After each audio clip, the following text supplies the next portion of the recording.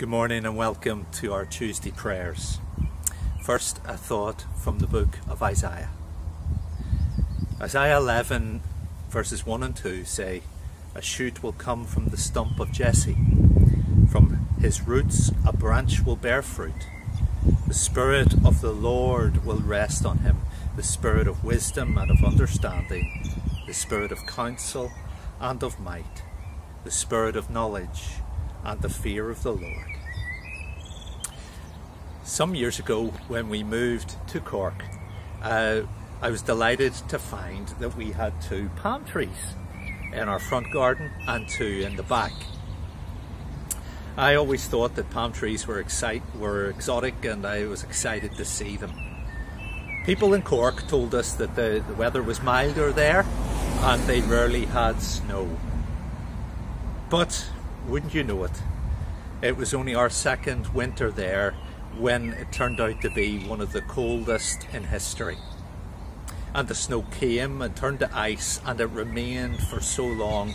And sadly, our palm trees that have been flourishing turned black, and the blackness slowly crept up their trunks. The leaves all had fallen off and they looked dead. After the cold spell had ended, we had someone round to the garden, and they came and they cut those 4 palm trees down to stumps, and in fact they pulled one of the stumps out by the roots, leaving just 3 stumps. I thought that was it. There was the lovely palm trees dead and gone. But I was wrong. For some months later, out from those stumps, from each of them, started to come new shoots of life, new shoots of hope. Our reading from the book of Isaiah reminds us, in the midst of times of great spiritual darkness and dryness, in that period of Israel's life, God promised that there would be new life to come, new hope. A Saviour would come, a shoot would come, one who would bring new life by offering his own life, one on whom the Spirit would rest, one who would open up the way for all of us to receive God's Spirit, one who would send the Spirit into all who believe. We're still in the season of Pentecost. And as we remember God's greatest gift to us, his life through his Spirit, we hear Jesus say and tell us that as bad as you are, you still know how to give good gifts to your children. But your Heavenly Father is even more ready to give the Holy Spirit to anyone who asks. Luke 11:13. God increasingly wants us to know him. He wants to come and dwell within us through his Holy Spirit and give us the wisdom, understanding, counsel and might we need for these days. As we begin our prayers, we take a short moment of silence now, even as the birds sing in the garden around me. And we pray, opening up our hearts, asking God to fill us afresh with his Spirit, to bring new shoots of life, of excitement, of counsel, of might to us.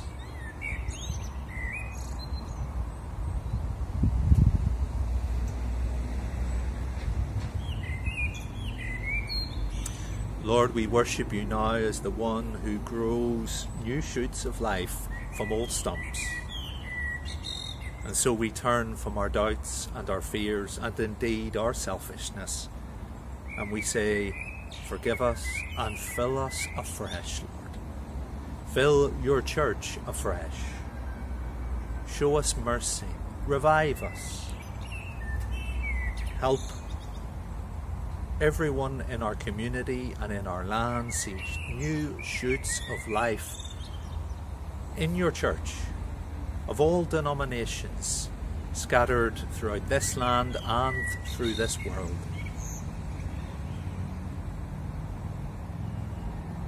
Amen.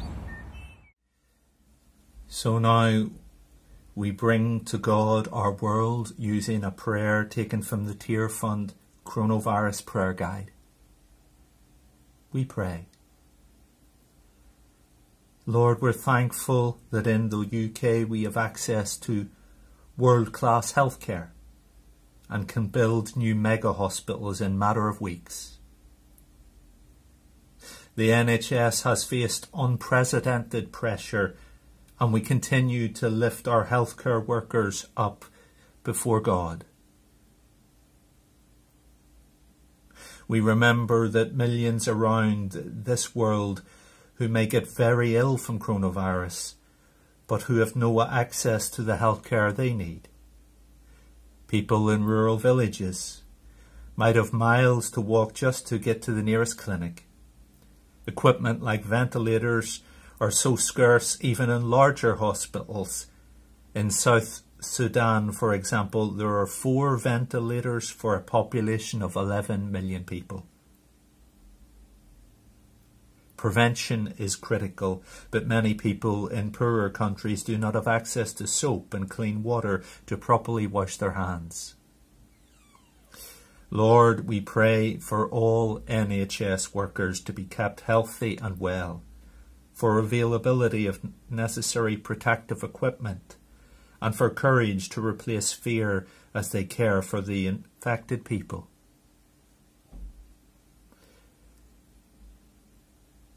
Lord, we pray too that you would have mercy and protect countries where there is a lack of basic health care, or where there is already devastation because of conflict or natural disasters. We pray for strength, wisdom, and protection for the healthcare workers in these places.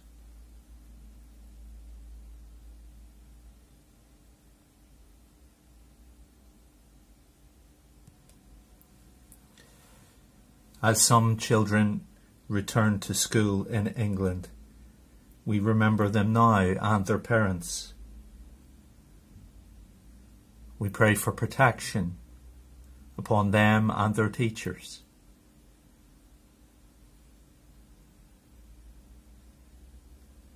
We pray too for P7 children here in Northern Ireland who will find out later this week which school they will be going to.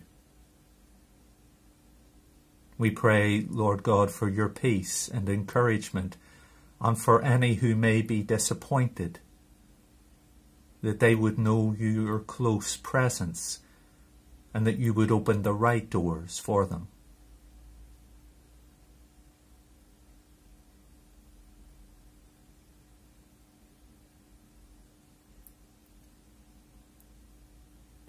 We pray too for all children in this uncertain time, that they might know your presence, they might know your peace for the way forward.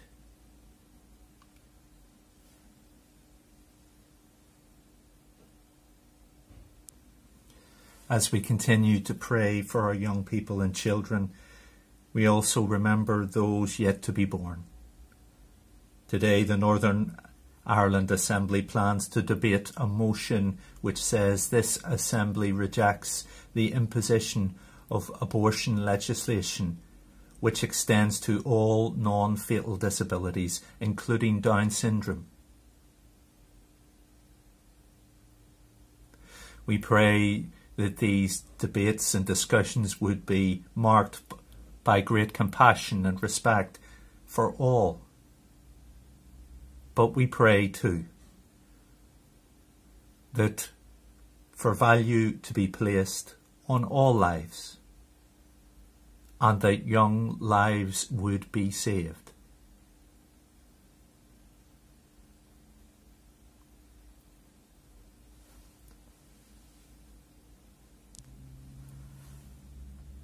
And so now we continue in prayer as we bring to God those who have requested our prayers, as we come to Jesus looking for his healing. We continue praying for Timothy Hart and Daniel Kitson, 2 boys aged 13 with cancer. We ask God to show mercy and to do a miracle upon their young bodies and to provide hope for their families.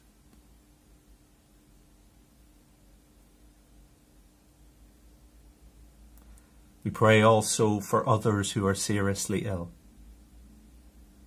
For baby Rosie, for Colette,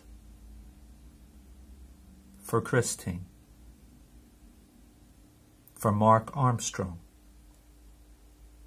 and Hannah Smith.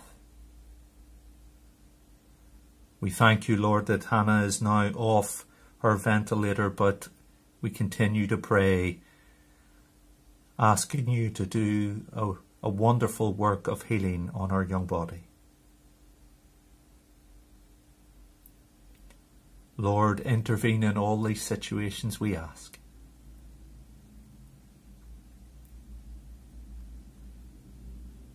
We continue to pray for Ellen Stewart as she recovers from COVID-19, and for Pat and John, who also have this terrible disease.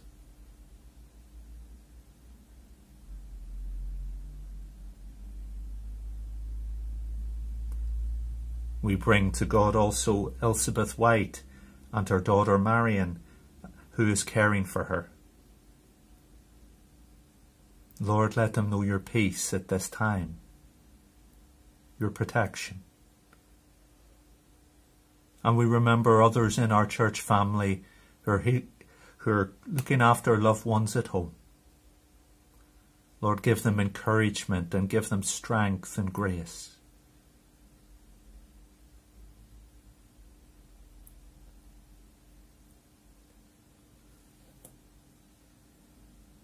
Psalm 147 tells us that God heals the brokenhearted and binds up their wounds.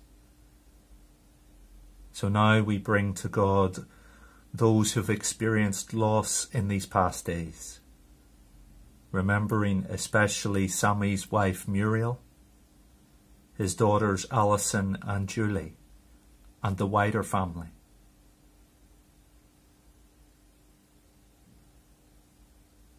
And we bring to God all who we know connected to our church or in the wider community who have lost loved ones during these past days.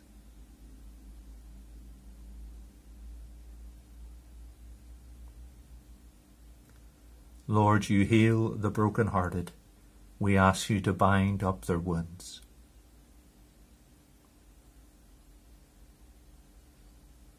And we finish by saying the Lord's Prayer together. Our Father, who art in heaven, hallowed be thy name. Thine kingdom come. Thine will be done on earth as it is in heaven. Give us this day our daily bread, and forgive us our trespasses, as we forgive those who trespass against us. And lead us not into temptation, but deliver us from evil. For thine is the kingdom, the power and the glory, for ever and ever. Amen.